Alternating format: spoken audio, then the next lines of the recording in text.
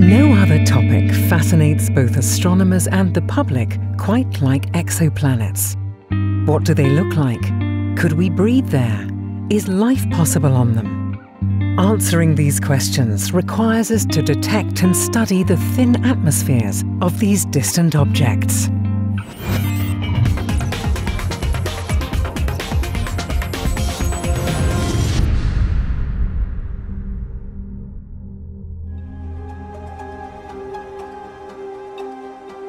The atmosphere of an exoplanet can reveal a wealth of information. By determining the composition and thickness of the atmosphere, astronomers can infer many other characteristics, such as the planet's temperature, the air pressure, and whether the planet is suitable for life. But studying the atmospheres of exoplanets isn't an easy task.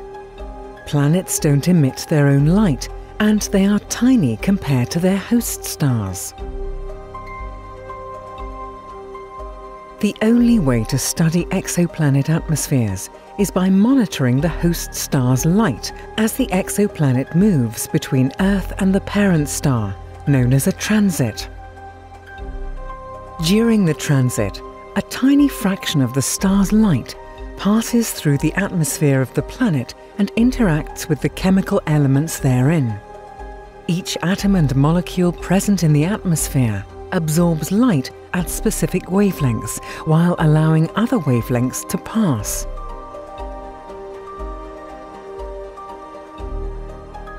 By observing the light of a star during a transit, astronomers can find the fingerprint of the exoplanet's atmosphere in the spectrum of the star.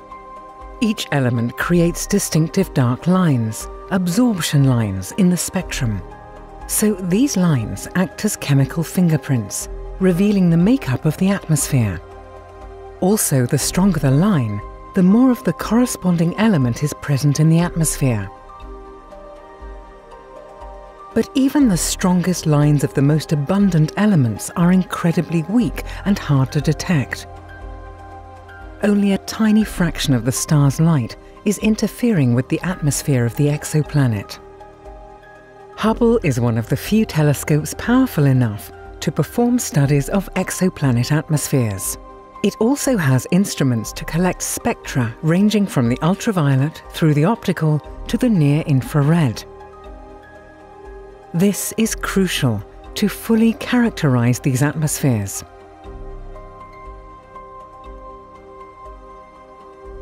In spite of Hubble's capacities, the analysis of exoplanet atmospheres pushes Hubble's instrumentation to its limits.